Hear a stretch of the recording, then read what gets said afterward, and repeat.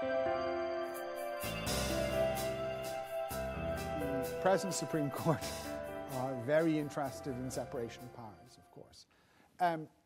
It's probably, although there's one Dr. Carlin paper that it hasn't come up on, separation of powers is probably, in all honesty, the most likely question to come up in the exam.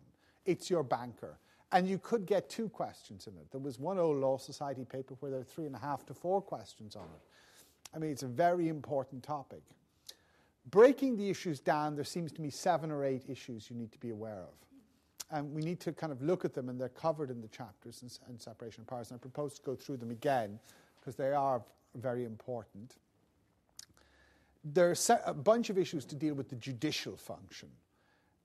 First things first, there's only a separation of powers issue at all if the body is exercising a judicial function.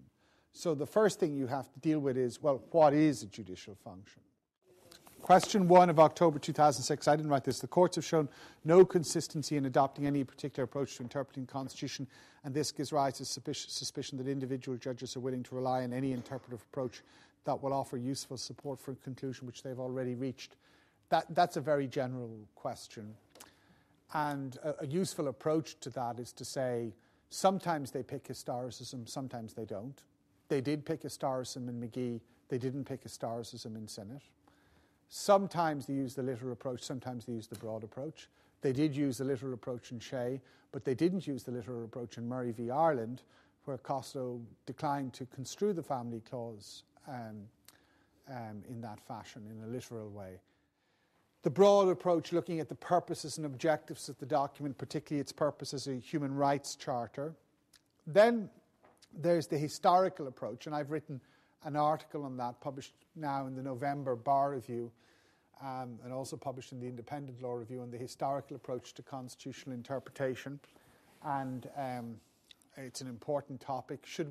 Last night I was giving a paper, or responding to an auditor's paper in the Honourable Society of the King's Inns, with 2 High Court judges and the Chief Justice on the panel beside me. It was quite an intimidating experience, to put it mildly.